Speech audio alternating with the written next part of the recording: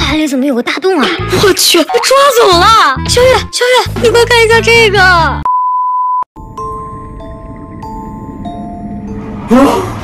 这什么呀？它的触手也太长了吧！感觉像一只巨型章鱼啊！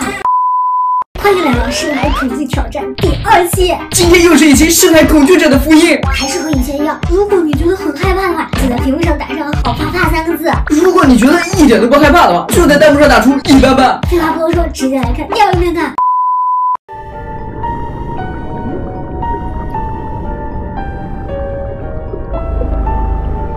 哇，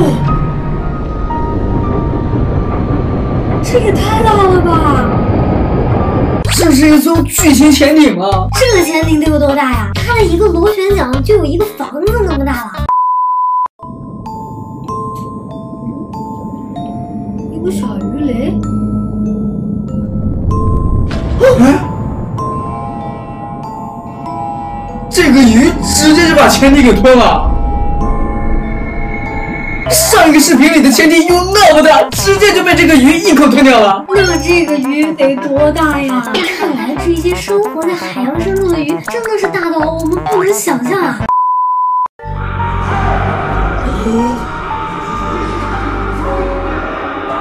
它的嘴怎么有那么大呀？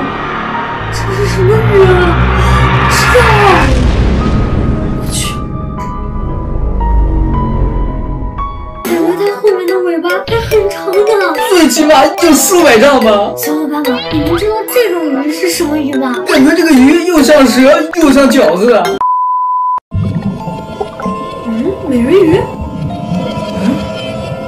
游走了。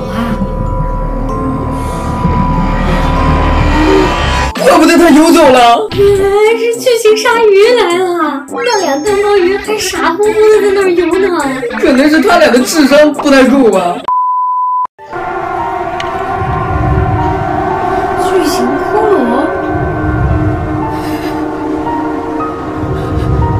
这太有压迫感了。他的心脏和眼睛还在发光呢。怎么越来越近了呀？这巨型骷髅在变成骷髅之前，应该是个超级大的巨人吧？这是树成精了吗？